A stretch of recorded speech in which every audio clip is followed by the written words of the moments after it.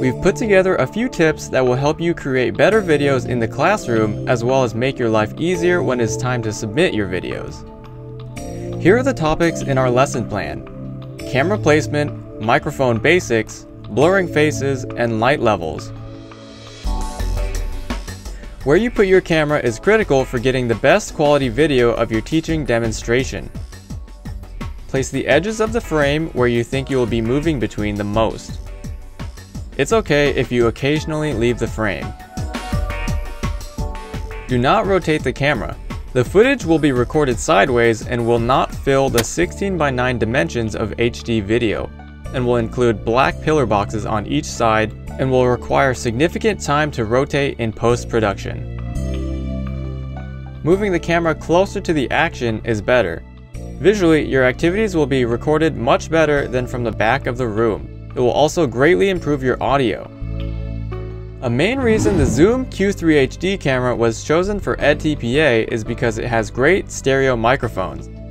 It is critical to remember that your recorded audio is being captured from the camera and where it is positioned. By moving the zoom closer to the source, you will not only improve your recording volume by being closer in proximity, you will also reduce the amount of ambient classroom noise. Make sure to face the microphone in your direction, as it will also improve your audio quality. If recording a table session, it is important to remember this, as your voice will not be recorded as well if the zoom is pointed away from you and at your students. So we're going to talk a little bit about when to use indirect proofs. We're going to talk a little bit about when to use indirect proofs. It is also good practice to repeat questions raised by the students, especially if they are towards the back of the classroom and their pickup range is distant. Okay, so great question. The question was, where was Abraham Lincoln the night he was shot?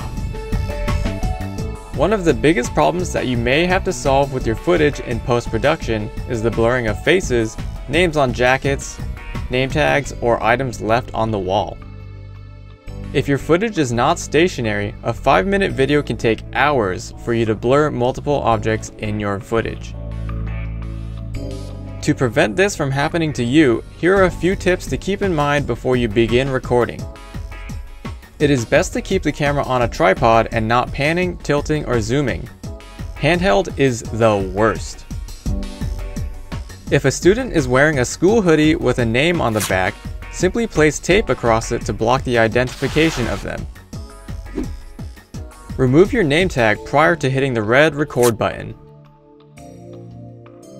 Place your students engaged in learning in the front rows, since you've already identified them as good role models and they have returned personal release forms signed by their parents. If a student has not turned in a release form, simply have them sit further back in the classroom behind the camera. Lastly, make sure that the room is well lit. The Zoom Q3 HD doesn't capture as crisp of an image in dimmer light. If using a projector or document camera, try cracking the blinds a little. Or only turn off the front half of the classroom, just enough to read the overhead. Remember to visit the Multimedia Lab for assistance with your Zoom Q3 HD camera. We can help with pulling your footage off of your SD card, fixing your videos, or preparing them to submit to your online portfolios.